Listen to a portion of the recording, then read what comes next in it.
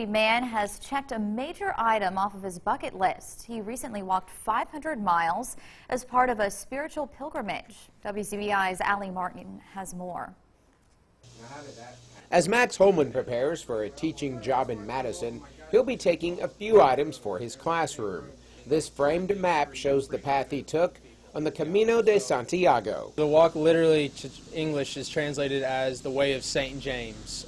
So the point of the entire walk is to reach where the body of St. James is believed to be resting, underneath this big cathedral in Santiago de Compostela, Spain.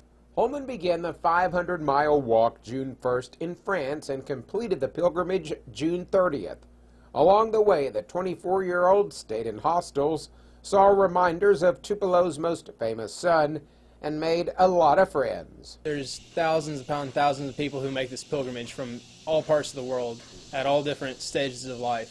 So you're bound to run into a lot of people. For much of the walk, Max was alone, and although he excelled at track in high school, the Camino de Santiago was much tougher than he expected. The first week or so was very rough because physically I hadn't done anything like that. Walking is half a marathon is one thing, but then when you put 15, 20 pounds of crap on your back and start walking like a turtle, it changes things. So when you're packing your bag, you're really thinking about, okay, do I absolutely need this or do I not need this? Max learned the importance of packing light, taking only a few changes of clothes, food, water, and a guidebook.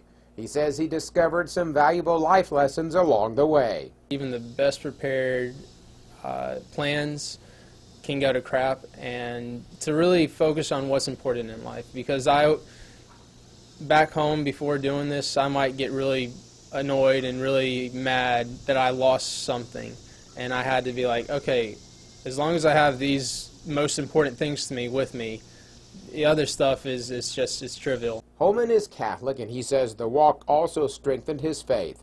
He'll be teaching high school Spanish at St. Joseph Catholic School, and he'd like to organize a pilgrimage for his students. I think it's a great thing, regardless of what religion, what ethnicity you come from. It's a great time just to really think about things that are going on in your life.